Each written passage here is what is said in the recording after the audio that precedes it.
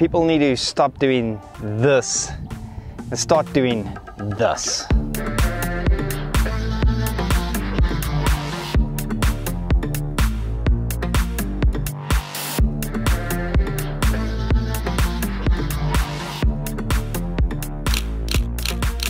Okay, so first things first, I'm going to show you what not to do. You always see people holding reflectors below the person, kind of reflecting light up, almost as if, like in the studio, you normally have your main softbox hitting light, and then you put a reflector underneath because that's your main light, and the reflector is just giving a kick. However, when you're using a reflector, that becomes your main light. So we're going to take this and we're going to do what everyone does. We're going to put it here by Michelle, and we're going to give her that beautiful, absolutely terrible ghost lighting. Check this out. Beautiful. So Michelle looks great, but we've got some super strange lighting. And although like most people would look at this and go, oh wow, look, there's lighting, it's just, it looks good because it looks better than without it. So let me show you without anything how a natural light photographer would do this. This is natural light, same settings. You're going to see Michelle's face is too dark. If I expose for her face, it looks like you got nice, soft, natural light. However, it just doesn't look so good. Okay, so now what we're going to do, same reflector, the white side of the reflector, and what we're going to do this time is we're going to do it properly. I'm going to turn the reflector higher up. Essentially what we do now is we're going to actually be placing it in the same place that you'd put a softbox. If you'd use a softbox, you'd put a softbox nice and high, getting light coming from top down, giving you a more natural look. It is a little bit harder when you don't have an assistant, because you just go that way a bit. The sun's moving, so there we go. Ah, there we go. Beautiful, there we go. Now we've got more light. So the sun's moving a bit. It's a little bit harder to chase it when you're not working with an assistant. Okay, so here we go.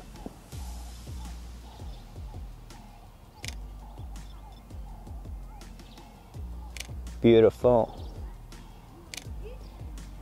And now when you look at those two side by side, you can quickly see that the light is super unnatural when it comes from the bottom. And then just for argument's sake, I'm going to flip this over to the gold side quickly, because a lot of people like using the gold side. Now you do get a gold side and a silver side, and obviously the silver side is more natural light and the gold side gives you the golden hour look. So when you use the gold side, I'm going to show you now, the gold side is obviously a lot brighter, so check this out.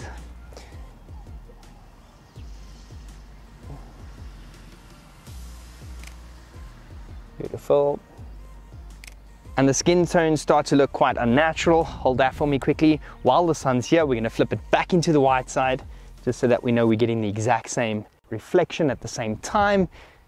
And this is just the white side. So the silver side is obviously way, way too blue, and it kind of gives you this like fake white kind of look.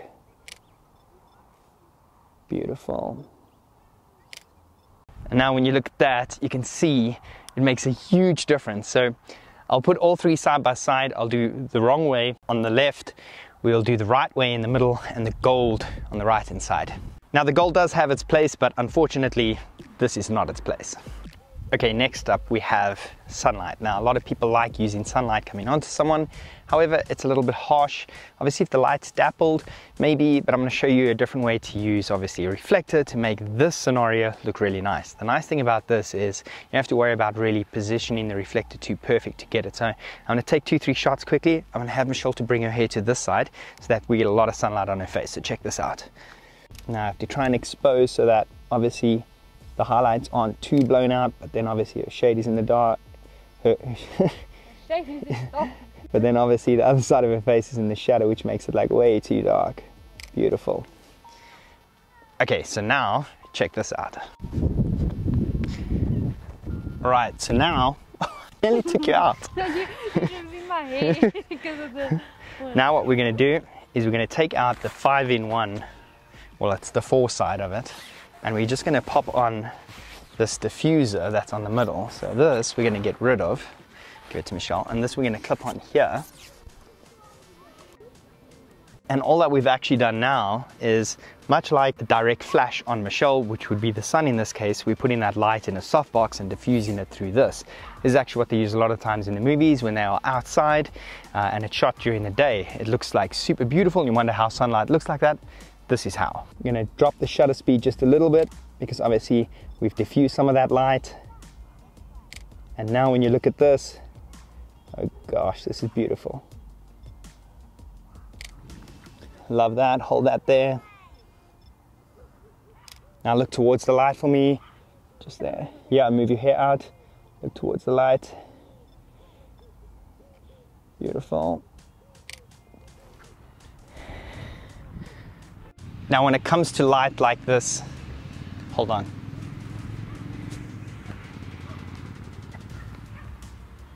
Now when it comes to light like this is honestly the best way to work with sunlight, using a diffuser like this.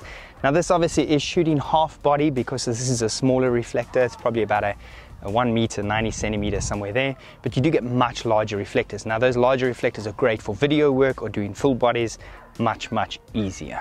I'll put a little before and after over here that you guys can have a look at. You can see the difference. Difference is absolutely huge between these two, and this is probably one of the best ways to use a reflector.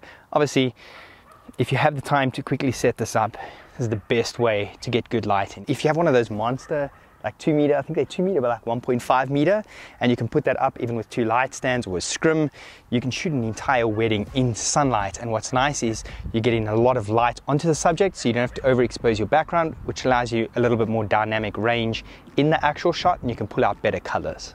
Like I said, the 5-in-1 reflector on the gold side is kind of useless. However, there is a very cool way that you can actually use this.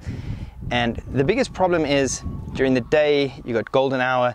Unfortunately, when golden hour actually shines and you use it behind someone, they are silhouetted. And if you put a reflector in front of them, you get a golden look on their face. And what happens is then the look behind and the look at the front matches. So you essentially put in a gold light on the back and a gold light on the front. Not really ideal unless you use the silver side of the reflector, but it's not the point of this. Basically what we're doing here is the sun is now behind where you guys are looking from. So the sun is shining on Michelle's face. She's in some shade of the tree, in some dappled light. And what we're going to do is we're going to use the gold reflector, put it in the sun at the back, and get some beautiful like kicker light on her hair. So check this out. We're going to move this over here, maybe just out of frame, and I'm going to just keep turning it until I get, there we go, on the back of Michelle. So first things first, that's what it looks like. Okay, first things first, we're going to photograph Michelle natural light, just like that, beautiful. So she's in the shade, some dappled light of the sun, and that's the look. Now, we're going to turn the reflector so that it just gets a bit of kicker light on the back of her, over there. Now we can do exactly the same shot, but with some hair light. And now you're going to see there's a bit of like a golden touch on her hair and her skin from the back.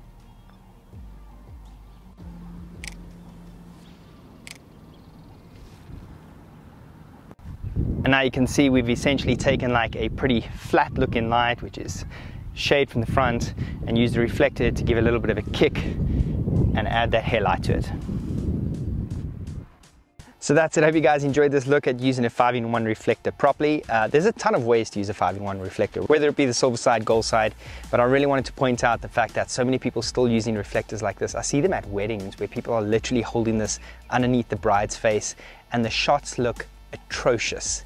Please stop doing it.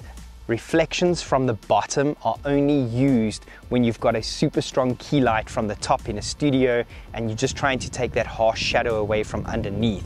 But having the sun behind someone and bringing that key light from the bottom and giving them that like kind of it/insidious kind of evil horror vibe is terrible. So that's it from me. Wherever you are in the world, have a good day, good evening, good night. Goodbye. You have to say it, yeah. Goodbye.